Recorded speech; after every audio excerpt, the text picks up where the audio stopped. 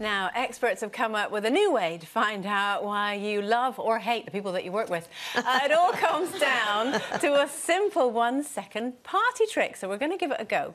Everyone in the audience, you should have been given a set of post-it note and a pen. So, what I want you to do is to take your post-it note. Should we all do this at the same time? Yeah. Stick it on your head. Now, you might need to hold it onto your forehead as you take your pen and you write the capital letter E on your forehead.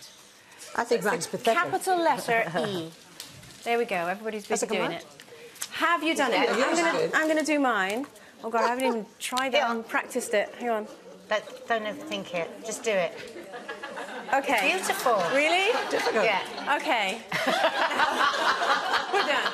Now, the reason that we have done this is, well, actually, I can't tell you until after the break. I'm going to keep you hanging. We are going to keep you hanging.